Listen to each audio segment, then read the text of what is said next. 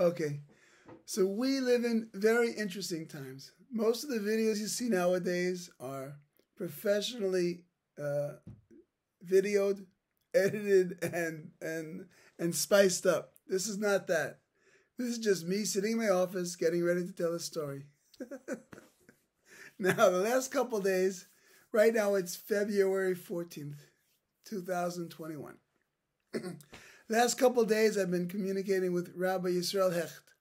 He's the rabbi in Sunnyvale, California, and I'm going to be sending it to him or to you, so I guess I'll speak right to you. So last couple of days we've been writing back and forth, and this is a couple of days ago was the 40th anniversary of your father. And you circulated a great story. It's called the broken nose story. So, in honor of that, let me just tell the broken nose story. Excuse me. The broken nose story. When I first came to the beautiful city of Burlington, Vermont, I was obviously a freshman in college. And this is what I look like. Okay? That's what it was. And all I had been doing for the last, since I was like 11, was karate. That's all I wanted to do. That's all I did, 5 hours a day. And I was training. So in my freshman year, I was already a black belt, okay? I won a lot of tournaments. This is one of my best moves. It's called a flying front kick. I guess you might not know what that is, but it's a good move. And this is what I was looking like in the weight room. And I'd been winning a lot of tournaments, and my whole goal was just to go to the Olympics. Excuse me.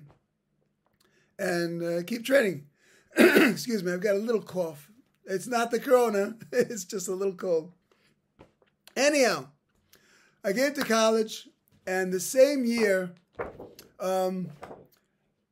they brought your father to this synagogue. This is the Orthodox synagogue in Burlington, Vermont. Okay? So I just got to college, and they had just brought your dad. This is one photo I have of your dad, Rabbi Shmuel. Alav Shalom.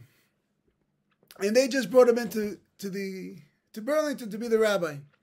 So what happened was like this. I'm training 5 hours every single day. Okay, and I'm fighting on weekends. And everything's great. Now, somehow they met your dad. They introduced your dad and me. So I'm in the dorm doing my things. And somehow your dad, I keep looking at the clock. Okay. And somehow your dad got my phone number. So he would call up my dorm, like literally every Friday afternoon.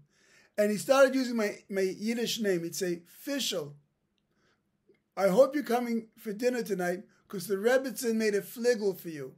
Like a chicken wing? Okay, I get you. Now, I'm training all week. I'm training on Fridays. And I had just met your father. And he's already calling me up, literally, on Fridays. Now, your mother, God bless her, was a great cook. But, to get a college student to go to sit with a rabbi and the Rebbitzin on a Friday night, that wasn't part of my plans. But there was something about your dad's sincerity and warmth. And people like that, they're just so selfless. So he'd call me up and I would come over. And literally, for 4 years during college, he got me to come over to their house. I think it was in North Street or North Avenue, North Street. Always get it downtown near the shul. And I'd walk down there. And then the next morning, Saturday morning, I would get up, train, And then we usually had like a fight. Go to Massachusetts, Connecticut. That's what I did for high school and college. So you train all week, and the weekends you go fight. Now, your dad never. The idea was just to get me to sit at the table. He never said like. He never tried to influence me. It was just like, just let me absorb it. And we did that like for 4 years. Okay, I mean that was really heavy. So I'm like totally focused on the karate. And I mean, this is like you've got a master and you've got your training. This is like really heavy Oriental, traditional karate. This is not the new age kind of like feel good, do yoga one day, karate the next day, and then be a vegetarian the third day. This is like your life karate. So at that point, I've been doing this Friday night meals, and honestly, in those days, I never opened a book. I was in the gym all the time, and your dad wasn't even pushing me to do anything. He was just like, I just want you to sit at my Friday night dinner table. And that's really what it was. One time he asked me to start studying a book. It was the book of Shmuel. I have it over here on my shelf. The book of Shmuel. I think he wanted to imbue in me some sort of history, sense of history or something of that nature. I think. I never read it. I still haven't read it. But he wanted me to read the book of Shmuel for some reason. I don't know why. I never did. So, I mean, I was like so totally out of... I was like a regular college guy and a regular athlete. I mean, I was not in the library. So, what's happening is, 4th year. Okay, my 4th year in college. Senior year. And I have a tournament, okay? New Haven, Connecticut. And we go down there, and this is like what the trophies look like. These are like small trophies. Okay? This is me. Okay? And this is our master. Okay? So I've got 2 people in my life. I've got the karate, which is my life, and my karate master, who till today I'm totally fond of, and we're in great relationship. Now, go to New Haven, Connecticut. And what's happening is, in the morning, a guy turns around with this move, okay, and breaks my nose. Fantastic. That's just the way it is, okay? Guy goes, it's called a spinning back kick, breaks my nose, everything's great. Now, they fix it, they push it to the side, they put some cotton in it, and okay, they say, tonight you've got another fight coming up. Okay, great. Now, 10:30 at night, all the fights are done. I'm a heavyweight black belt, facing another heavyweight black belt, and I've been bleeding all day, and I've lost a lot of energy, but the main fight of the night, everything is good. You got a whole stadium of people there, and fight's coming up. Going to the ring. Excuse me. 3 minutes. I get a point. He gets a point. And I'm dying. I'm really dying over here. Great. Another 3 minutes. Another minute. Overtime. Another minute. And I'm like really dying. And like, and my beautiful teachers are yelling at me. Flip. Go get him. Don't worry about your nose. And I'm in the ring with this gorilla. Then you're allowed a second overtime, a second minute of overtime. Great. We're in the ring, we're circling, and I'm like, really, at this point, it's been a whole day of like sitting outside eating rice and kimchi, the Korean stuff. And all of a sudden, halfway through the second minute, my body collapsed. I mean, my whole psyche collapsed. And I said that because I'd been doing this for 12 years. This has like been my life.